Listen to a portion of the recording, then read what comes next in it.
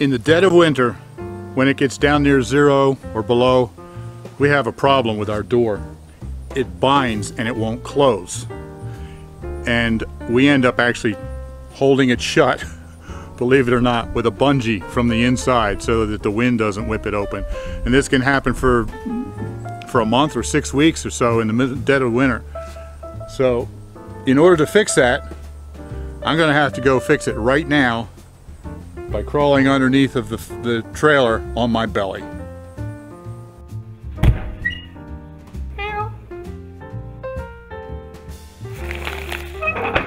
Tiny house prepper. Live simple, live free. Hey everybody, I'm Bill with Tiny House Prepper, and you know, recently I did a video talking about why it's really cost prohibitive for us to try to add an addition on here, because the trailer itself doesn't have any footers or piers underneath of it, and in order to attach an addition to it, the building inspector would require me to do piers under the whole trailer all the way around. And so we're not going to do that, and we're grandfathered in. We don't have to fix any of that. But the fact that we don't have footers under there creates a problem, and there seems to be quite a bit of twist and flex in this trailer in the winter as the ground freezes at different levels underneath. So let me show you what I'm talking about here. So as I've said in other videos, this trailer is actually just sitting right on the ground on cinder blocks. It's got piers, you know, of like 2 or 3 cinder blocks just sitting there on the ground. Now when I first bought it, it was that way, right on the ground, and I went around, and before I put in the skirting, I went around and dug each one down probably about a foot, hoping that would help, and it didn't really help much. I need to go much deeper. So here's what's happening. There's one right here, cinder block pier, just sitting about a foot deep, and then there's another one right over here. But because the ground freezes and heaves in the winter, this one rises up a lot farther than that one does. I think it's probably because that one is protected from the cold. It only has the cold weather hitting it from one side, but because this one's on the corner, it has the cold weather hitting it from 2 sides, and so it probably freezes deeper. So what I need to do is dig this one down several feet. Code in this area actually calls for 3.5 feet, 42 inches. I can't get that deep because I'm going to be on my belly digging on it, but I'll try to go down at least 2.5 or 3 feet if I can. Now, what happens if this one rises higher than that one? It twists the trailer frame, and then the door binds. What happens is, as the right hand side goes up higher, then the door starts to bind on the bottom right there, and then it won't close anymore. The first step is it'll close, but the door won't latch because it doesn't line up with the door frame. And then as it gets worse, then it won't even completely close because it binds at the bottom. So that means that I have to stop it from twisting like that. I have to stop this corner from rising up. And the only way I can figure to do that is just to go and dig that pier. Now, I'm not going to do it all the way around. Let the rest of it float as it will. The only problem is with this corner and with that door, so that's what I'm going to do. It's just this one pier.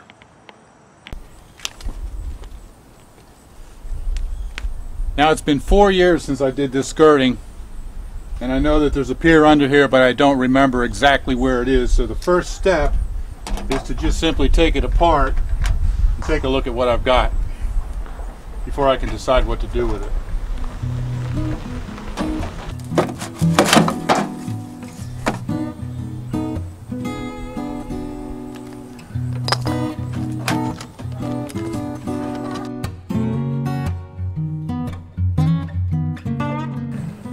So you can see here what I did when I built the skirting. I just built a 2x4 wall and then just stapled insulation into it. Just regular house insulation. Okay, so here's the cinder block pier right here.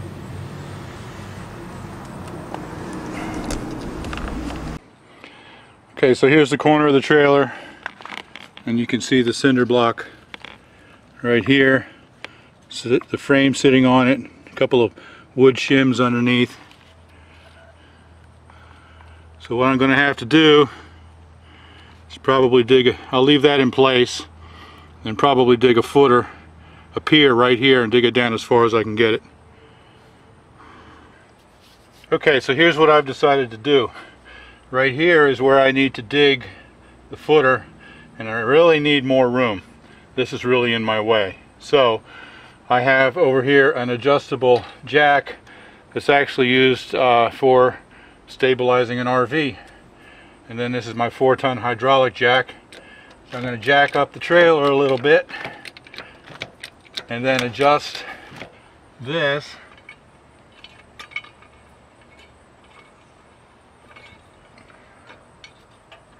so that I can pull these out. Let me go a little higher because this is going to settle.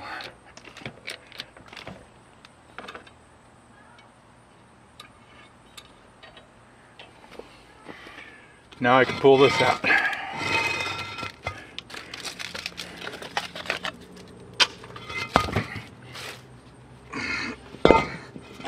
And that'll give me more room to work. You can see this one's half buried and then it's sitting on one of these. So it's about 8 or 10 inches deep at this point. I have to remove all that. Okay, so now I got the hydraulic jack out. It's supported on this adjustable jack stand. I got this one brick out. This is going to have to be dug out because it's half buried.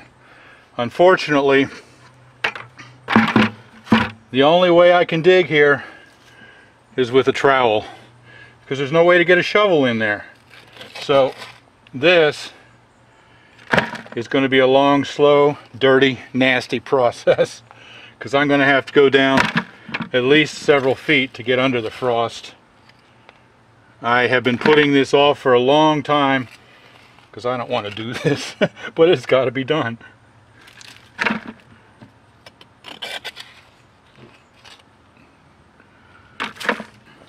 Okay, so now you can see how deep this other one was. This is an 8-inch cinder block and it was about halfway up there. And then it was sitting on top of this 4-inch solid block, which I can't quite get out yet.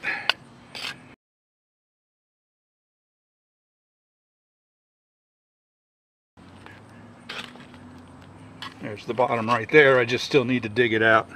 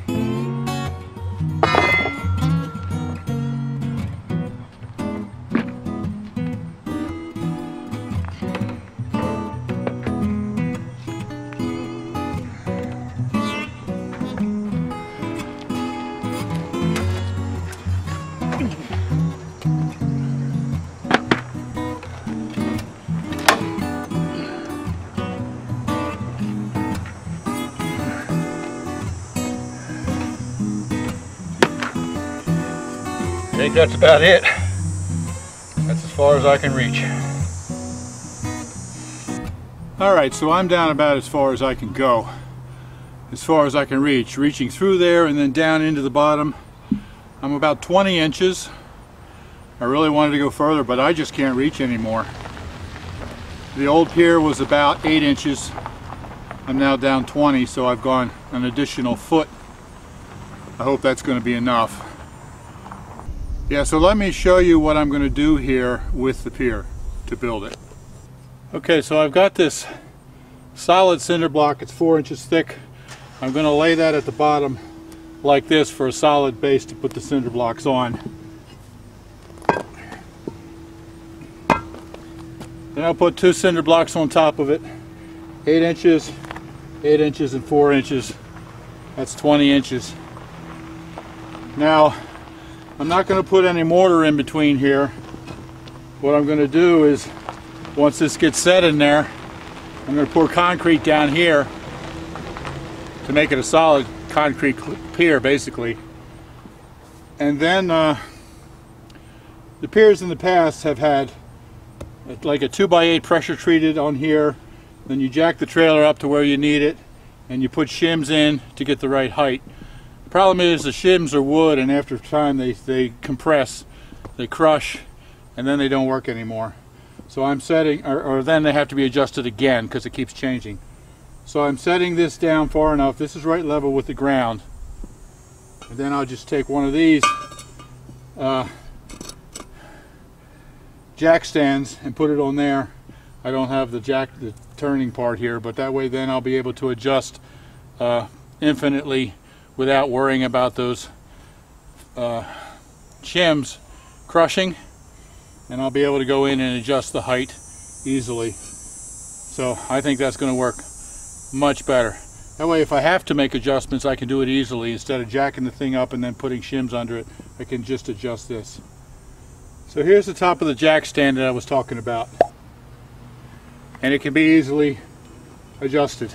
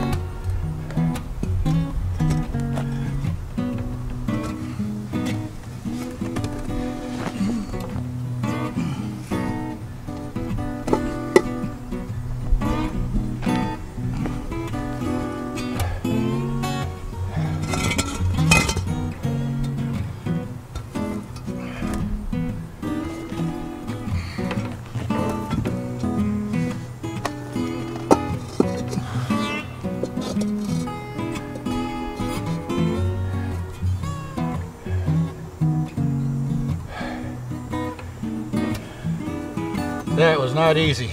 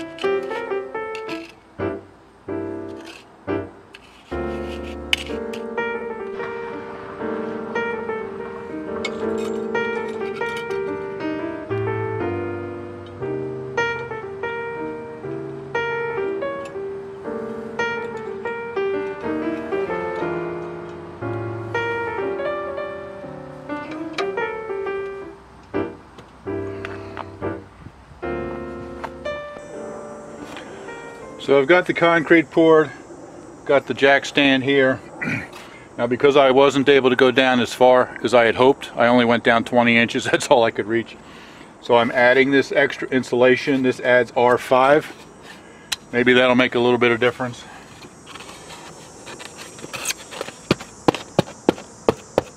In keeping the frost from going as deep. So I think I'm good to go. I'm ready to fill in the skirting again. So now I need to re-insulate before I put the skirting back on. When I took this out, I discovered that the original fiberglass insulation that I had put in there isn't really holding up as well as I had hoped. There is some moisture underneath of there coming up through the ground, and it's not maintaining and holding up as well as I'd hoped. So I decided to use some of this stuff instead. This is, you know, impervious to water. It's not going to break down. Now this is R5. It's 1 inch.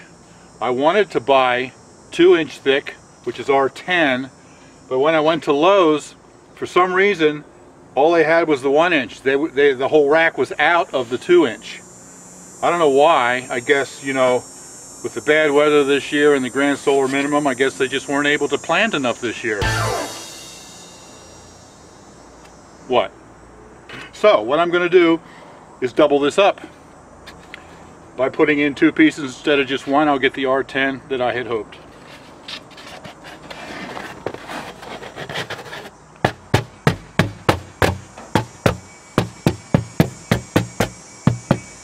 Very fast and easy.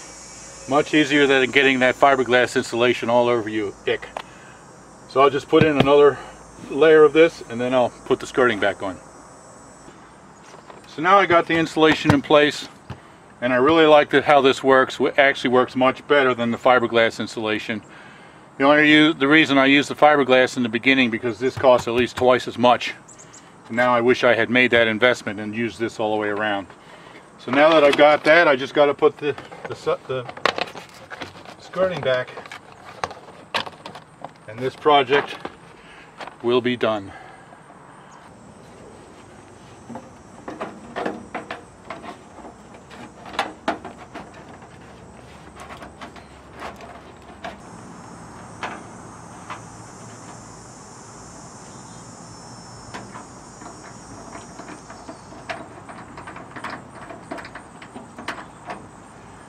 Well, I've got it all buttoned up again. This project is finished. Got a fly around my head. This project is finished, and I'm very happy because, like I said at the beginning, I've been dreading this project for a long time. Now it's done, and hopefully it'll do the job. Now let me give you just a little bit of perspective of what I've done here. In the video that I did last week about adding an addition to the trailer, I talked about that I wouldn't be able to do that unless I actually put piers underneath of the trailer. The building inspector wouldn't allow me to attach a permanent building to the trailer unless the trailer was tied down in proper piers so it doesn't heave. And that would mean doing at least 10 piers all the way around. Now the requirement there is 42 inches deep, which is just over a meter for anyway. I only went 20 inches. This is because as far as my arm would reach, and I couldn't get any kind of tools in there to dig any other way because there was only that much space underneath between the trailer and the ground.